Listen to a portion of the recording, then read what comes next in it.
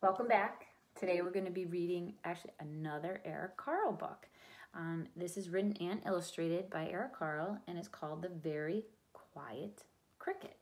And we are reading it with permission from Philomel Books. And like The Very Lonely Firefly, it has some facts about crickets. So there are 4,000 different kinds of crickets. Some live underground, others above. Some live in shrubs or trees, and some live in water. Both male and female crickets can hear, but only the male cricket can make a sound. By rubbing his wings together, he chirps. Some people say that it sounds like a song. Interesting. All right, let's read our book. One warm day, from a tiny egg, a little cricket was born.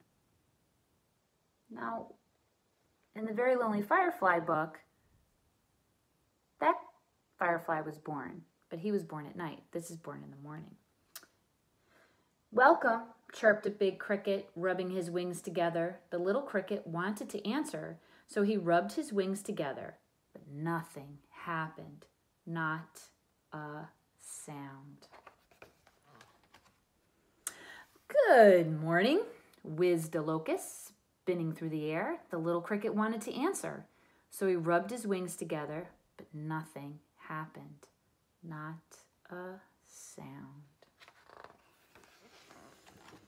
Hello, whispered a praying mantis, scraping its huge front legs together. The little cricket wanted to answer, so he rubbed his wings together, but nothing happened. Not a sound. Good day, crunched a worm, munching its way out of an apple.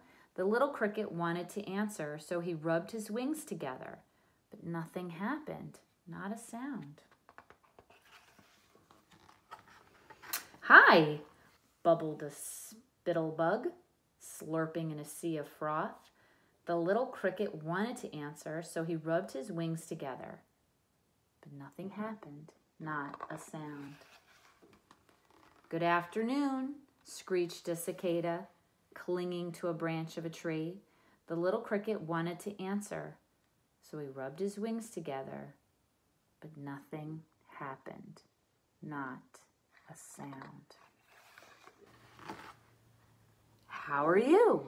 Hummed a bumblebee, flying from flower to flower. The little cricket wanted to answer, so he rubbed his wings together, but nothing happened. Not a sound.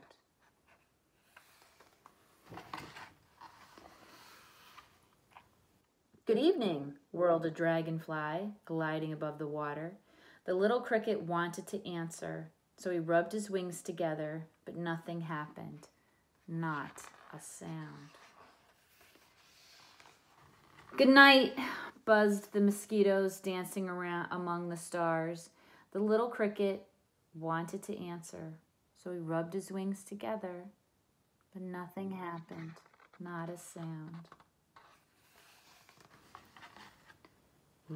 A Luna moth sailed quietly through the night, and the cricket enjoyed the stillness.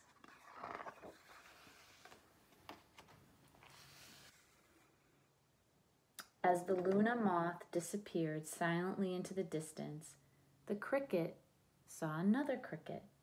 She too was a very quiet cricket. Then he rubbed his wings together one more time, and this time he chirped the most beautiful sound that she had ever heard. The